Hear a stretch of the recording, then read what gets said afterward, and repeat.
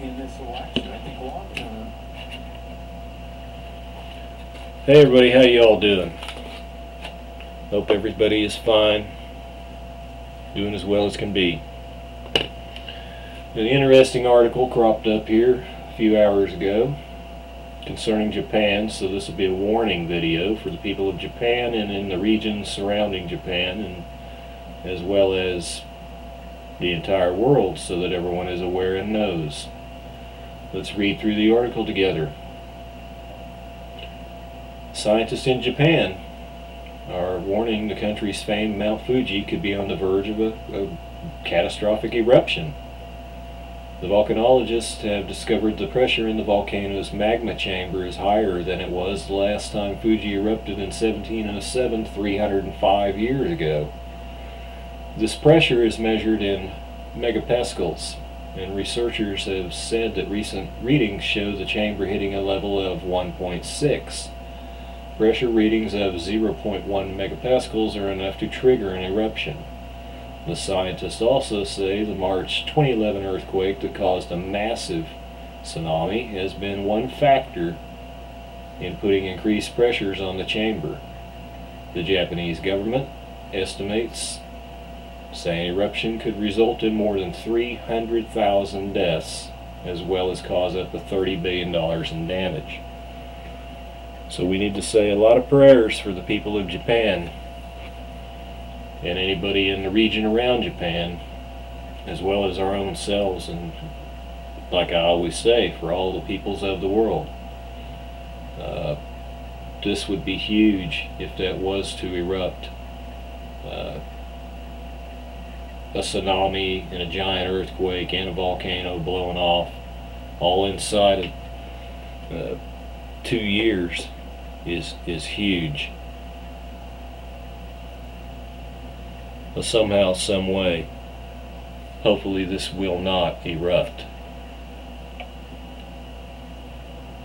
So since they have said the earthquake has increased, the earthquake in 2011 has increased the pressure and is one factor in increasing it, let us now see what our latest earthquakes tell us.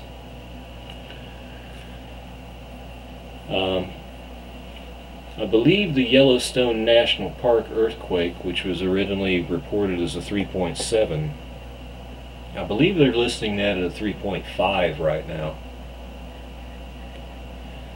And that is not a good thing to be going in Yellowstone National Park, because we got a volcano of our own. So you see a 3.5, which they don't have the depth up there, 0.0, in the greater LA area in California. You can see the archipelago region, 5.2, and then you get Honshu, Japan, with a 4.5. And China's getting into the action themselves, 4.5, 4.8, 5.6, and a 5.6. You also have Costa Rica is still popping with a 4.4. The Virgin Islands are still popping, 3.6. Costa Rica's got another one at 4.5. Indonesia's still getting it, 4.5. Vanuatu 4.6. And Chile shows a 4.8. And you also have another one in the San Pedro Channel in California of a 2.5. Coming down to just a few hours ago into yesterday, we see a 5.7 in the Central East Pacific rise. There's El Salvador again, 4.8. Puerto Rico 2.9. The Rat Islands of Alaska 2.6. Hawaii 2.9. 4.8 in southern Peru. 5.0 in the Philippines. Indonesia 4.6. Fiji 4.9. Virgin Islands 3.6. 4.4 in El Salvador. 4.7 in Philippines. Nicaragua pulls in a 4.7. The Virgin Islands 3.1, Southern Cal 2.6, Fiji 4.6, Virgin Islands 3.4, 4.9 in El Salvador, and Papua Indonesia 5.4. Chile gets another 4.5. Puerto Rico with a 2.6. Costa Rica again 4141, Virgin Islands 3-6, Central Alaska 3, Southern Iran is in the action with a 4-9, the Virgin Islands is a 3-8, Central Alaska 2-6, and then we have Indonesia again with a 5-3, Southern Iran with a 5-1, Fiji with a 4.8, and Nevada pulls a 2.5. If we drop back to the 5th, we already know about 7-6 in Costa Rica and 6-0 in Santa Cruz, and there's your Yellowstone with a fairly shallow 7.2 depth, and yes, it is now 3.5. So when we look at our globe, this is just set for the last 24 hours.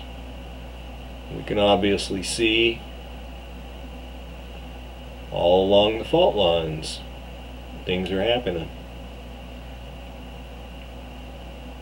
I'm going to go ahead and roll on over and just give you a good idea from watching and looking at all the regions how things are popping. Remember a while back, and you've heard me say before, the Earth to me is kind of like a baseball. Pick up a baseball and look at the seams. The fault lines of the Earth follow a trail, just like the seams of a baseball, sort of. But when you see these things, most of the time they're going to follow the lines. You're going to follow the plates and everything. And there we are on our western coast, up to the Alaskans, and you can see these regions over here to your right are still, this would just be 24 hours, popping. We can go over here, and there's the Honshu you see up here with the 4.5, and at this moment here they are concerned with that volcano. So let's pray to God they don't start getting any earthquakes, because that just may parlay into increased pressure, just like the article stated.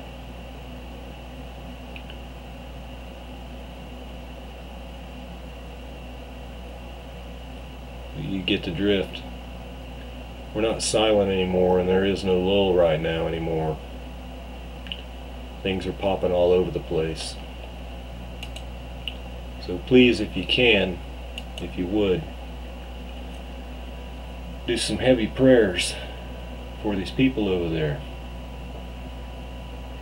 because they have suffered in the last year. There's suffering going on all over the world with disease and famine and plague. I believe I even read they had a case of bubonic plague, and I believe it was in a child, and the child fortunately has begun recovering. But you know, they say it's in the average for the amount of bubonic plagues.